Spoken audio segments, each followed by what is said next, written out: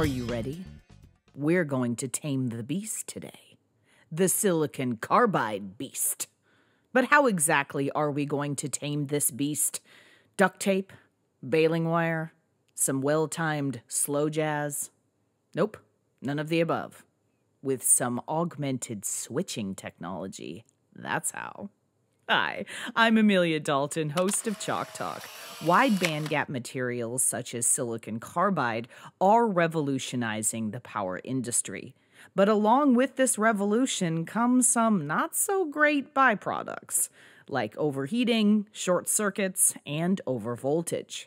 So the question remains, how can we use silicon carbide without those headache-inducing side effects?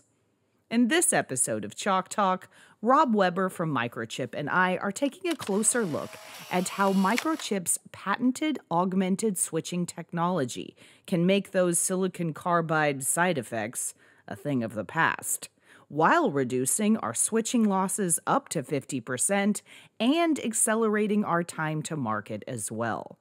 All right, silicon carbide beast, prepare to be tamed. And before we get started, don't forget to click that link. There you can find even more information about this topic from Microchip. Hi, Rob. Thank you so much for joining me. Hi, Amelia. Thank you for having me. It's great to be here. Excellent. So we're talking about silicon carbide and Microchip's family of agile switch digital gate drivers today. But Rob, before we get started, can you give me a bit of a refresher on silicon carbide devices and drivers? Certainly. So silicon carbide is a relatively new material. It's part of a family of materials that are referred to as wide bandgap materials. Silicon carbide and GaN being the two primary materials in that category. And the principles and properties of wide bandgap are that they enable devices for power switching to operate at much higher switching frequencies, at much higher temperatures, and at much higher voltages. There are differences between what silicon carbide and GaN do, but they're both in the process of actually replacing standard silicon and standard silicon IGBTs, or insulated gate bipolar transistors, as the current technology used. And the benefit, ultimately, of all of this is higher efficiency, higher reliability in power electronics, which basically power our cars, which give us the ability to have renewable energy from sun and wind, and other advanced opportunities in both power generation and energy and power use. Now, historically, these devices were driven in a very sort of analog way. The switching was very slow, but with wide bandgap, and today we'll talk about silicon carbide, the switching requirements have increased quite significantly because it can operate and switch faster, and the devices need to be protected differently as well. So we're going to talk about the driving and the protection and the control of the silicon carbide switch today. So what this all means is that while analog drivers were all right for silicon switches, for the IGBTs, they operated much more slowly, they switched more slowly, it just worked fine. But silicon carbide is a completely different animal. It operates so much faster. So what we do and what our Agile Switch family of drivers do is tame the silicon carbide beast to unleash the full capability of silicon carbide. Fantastic. Now, Rob, how does this kind of solution compare with other similar technologies on the market today? So silicon carbide runs faster than silicon, but also as a result, there are some very nasty side effects that emerge from this. You get higher DVDT, which can create more noise or EMI in the system. They're much more susceptible to short circuit. There's much higher overvoltage that occurs and also overheating. So typical solutions today, alternative driving solutions, are analog. And what we've developed and we've determined is that digital solutions, primarily with a technology called augmented switching, is what's required to address these needs and to address these challenges. And that's really the primary difference than what is on the market as an alternative to the digital solutions that we're talking about here today. Okay, great. Now, Rob, can you explain this augmented switching technology a bit more? Certainly. And one of the other benefits of this augmented switching is the fact that it can also cut the time to market. because it's a digital approach and a software configurable approach, unlike analog solutions where you had to change out gate resistors, you end up burning up a lot of boards. With this digital solution, your PC becomes the equivalent of your soldering gun in replacing gate resistors. So that is a major differentiator and a major requirement of silicon carbide.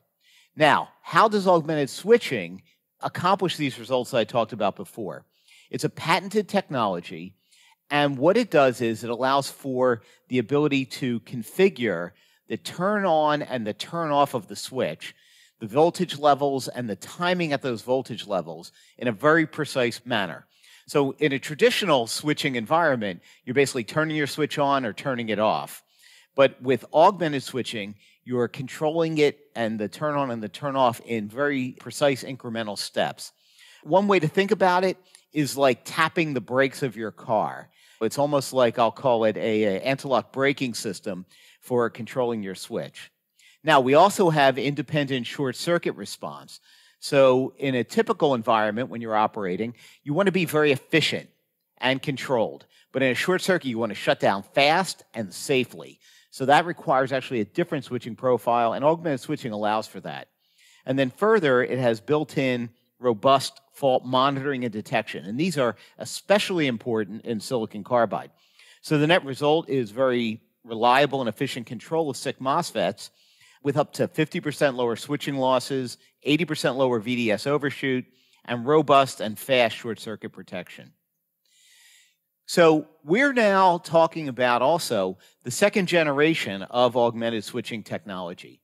When you look at the top of the chart here, you see what a conventional analog driver does in terms of turning on and turning off the switch. We'll call this more of a hard switching environment where there's a one-level turn on, one-level turn off, and the slope of the turn on and the turn off are controlled specifically by gate resistors. It's an analog approach. It's not very precise. And also, while great, as I mentioned, for IGBTs and silicon-based solutions, not very good for wide bandgap and silicon carbide. In our first generation, we introduced one-level turn-off, and for short-circuit operations, two-level turn-off for those conditions. But with our next generation, we've taken another leap forward to bring a level of control over turn on of the switch, an additional level for turn off, and yet one more level as well for turn off in a short circuit condition. So this allows for very precise control, very precise oversight of the switching in the device. So can we take a closer look at how this kind of augmented switching actually works? We certainly can. So one of the things that we like to do, of course, is look at output scope shots. So what you can see in the screen are three different scenarios. At the top is our configuration tool. I'll go into that a little bit further in a moment. And at the bottom, below each example of the configuration tool setting, are the output waveforms. In the first set, on the far left, you see your basic standard approach to switching. The turn on of the device is at 20 volts. The turn off is at -5 volts. And you can see the voltage ringing. You can see that going up to 752 volts. You can see the turn-off energy, and you can see the swinging there in the red of the current as well. Now, in the middle, we looked at optimizing for efficiency. So we set the one-level turn-off there. We brought it down to 0 volts as an intermediate step. We held it for 50 nanoseconds before bringing it down to -5 volts. What you can see here is we've actually reduced the ringing a little bit, and also the ringing of the current, so the blue line and the red line, but really dramatically drop the turn-off energy. Now, let's say that you can live with the little bit higher inefficiency, turn-off energy, but you really want to control the voltage ringing even further. In that case, we tried another setting. So there we dropped to 4.5 volts. We held that for 650 nanoseconds before going to full turn-off at -5. So you can see we got a bump up in the energy loss, but we brought the ringing and the voltage overshoot down further, which could help, let's say, if EMI was a concern or a consideration. That makes sense. Now, Rob, you earlier mentioned intelligent configuration software. So can we get into the details of that a bit? Absolutely. Today, we're talking about the next generation, not just of the switch itself and the augmented switching, but also of the tools to control augmented switching. And we call that our intelligent configuration tool. And what you can see on this screen are examples of the different settings that we can adjust. And this level, again, of precision is unprecedented. In the center, you'll see the different switching profile settings for both turn on, turn off under normal operations, as well as short circuit. The left side allows for different control settings for connecting to the PWM controller. And the right side is all about file management. Now, we're just showing you here one screen, but the other screens we have also show and allow for a visual representation. So I showed some of the visual representations on that previous slide. That's all controllable by dragging and dropping with your mouse as well. So you have both manual input as well as graphical and mouse-based input and control. So, Rob, what microchip solution contains this augmented switching technology? So what we have developed is a proprietary ASIC. We call it the ASD2. And this proprietary ASIC, it's a mixed signal device, and it allows for all of the functionality that we've identified and we've implemented in the augmented switching gate drivers that we offer. It's a single channel gate driver.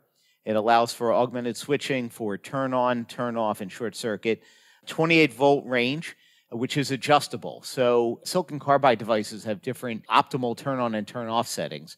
And the ASD2 driver, as well as any of the gate driver boards that we use it on, allow for configurability of not just the steps within, but the turn on and turn off voltages. Very fast response time for DSAT or short circuit protection. We also can protect for under voltage and over voltage and set those as lockouts. We can sense temperature and high voltage, as well as both measure those results or report those results and set those as trip levels as well. We've got a gate Miller clamp option. Blanking time is an important element also in any switching system, and ours is digital and configurable, as well as deglitch as well for trigger and DSAT, and an operating temperature ranging from minus 40 degrees to plus 105. So where you can see here on this slide is the Generation 2 gate driver core that incorporates this ASD2 gate driver IC. And I won't repeat a lot of the features. There are a lot of the features that you saw before, but again, highlight in the green boxes you can see the programmable VGS, both the plus and minus on that.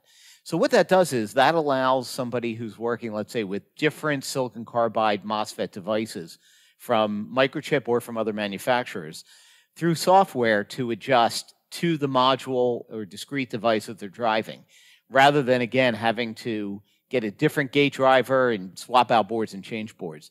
So it allows for that level of evaluation from vendor to vendor, and even within vendors, there's often differences.